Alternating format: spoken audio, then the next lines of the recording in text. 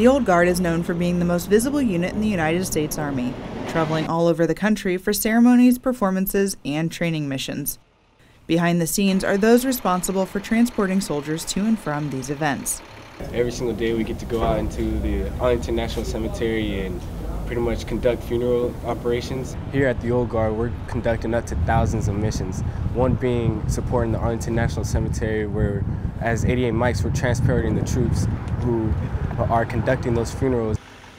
The motor transport operators here at Fort Myer carry a lot of responsibility on their shoulders, ensuring that groups such as the Old Guard Fife and Drum Corps and the Commander-in-Chief's Guard get to where they need to be. The special thing about the transportation platoon is how unique and a priority we are to help make this unit run. It would not run without us. If the line companies are the face of the Army, then the 88 mics of the 529th are the legs.